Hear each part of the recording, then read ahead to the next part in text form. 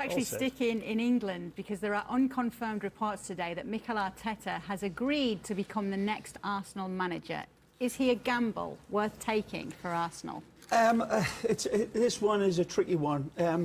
Certainly, I don't think it's the right choice. I think there was a number of coaches that they should have won, but they did it the Arsenal way, the cheap way.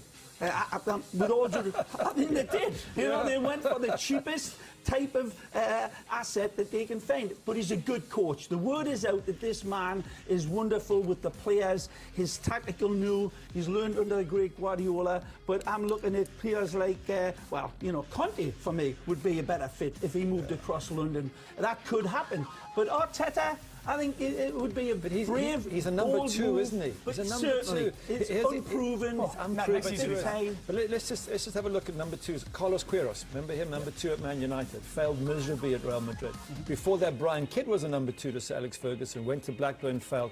Some people are not number one. You're not the boss. You haven't got that ability. Plus, a lot of those players at Arsenal, or some of them anyway, were players with him. So you come in as a coach. Not a stopgap. Not a stopgap. This is a brilliant move. Reason being is Stan Kroenke owns Arsenal. Stan Kroenke, by the way, owns the LA Rams. The LA Rams hired a 32-year-old head coach who went to the playoffs in American football. And his son is the driving force with Ivan Gazidis. Ivan Gazidis is protecting the brand of football.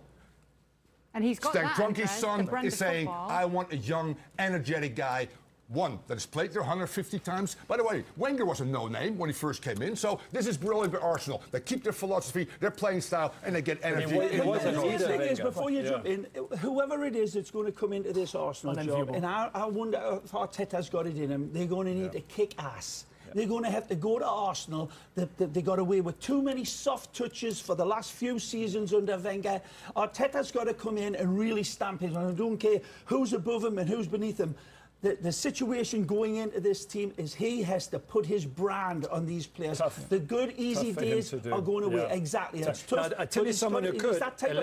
Allegri comes in. Does Allegri want to come in and take Europa League football? I don't know whether he'd want to, but that would be the sort of manager you want to bring. Someone who's done it before, knows what to expect, has got results. There's a difference between what we want to see happen and what we think will happen. And this, to me, is a feel-good appointment. You want to root for Arteta to do well. You want to see them play an attractive brand of football, promoting their own guy, somebody who knows the club quite well.